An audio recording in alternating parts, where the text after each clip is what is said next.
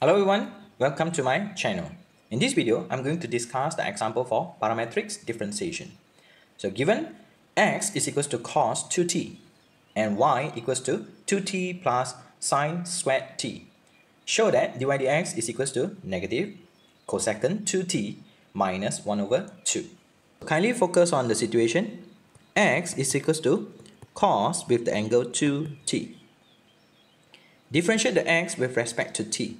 So dx dt is equals to, differentiate the cos and we will have negative sine 2t.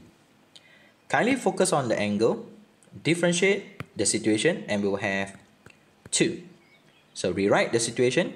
So dx dt is equals to negative 2 sine with the angle 2t.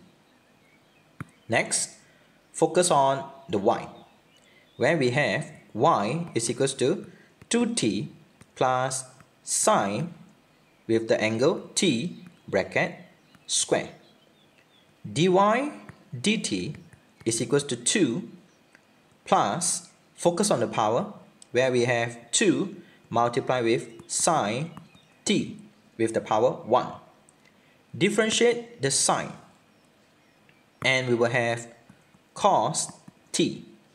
Differentiate the t and we will have 1.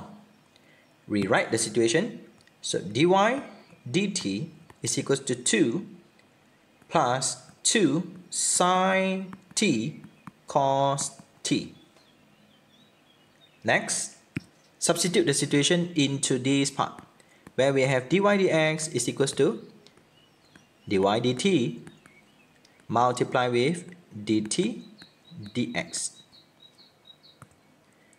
So dy dx is equals to 2 plus 2 sine t multiplied with cos t over, do remember to flip the situation, and we will have negative 2 sine 2t. So kindly refers to this part, where we have a double angle.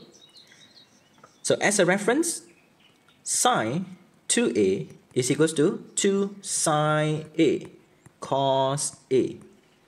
So means that in here, we can simplify the situation as dy dx is equals to 2 plus sine 2t over negative 2 sine 2t. So kindly split the situation.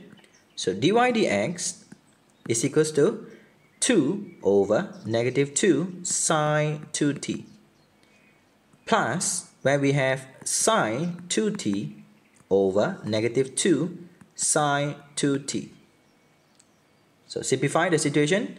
So dy dx is equals to negative 1 over sine 2t minus 1 over 2.